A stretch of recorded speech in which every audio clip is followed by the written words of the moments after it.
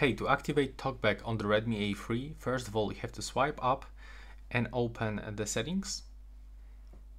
Now from this you have to scroll down and you have to open the accessibility. Now from this you have to go into the Talkback, and now to turn it on just click on the switcher, then click allow, and now click on the Talkback shortcut. Never mind.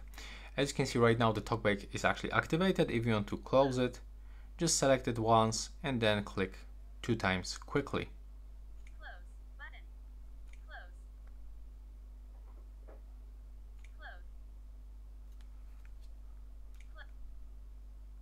Close button. Okay, that's weird. It actually works pretty bad. We cannot actually close it. We have to actually go for all of the steps, but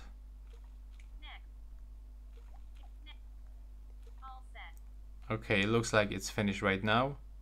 Yeah, right now it's finished and we can navigate with the Talkback. So yeah, that's all for this video. Right now, please subscribe.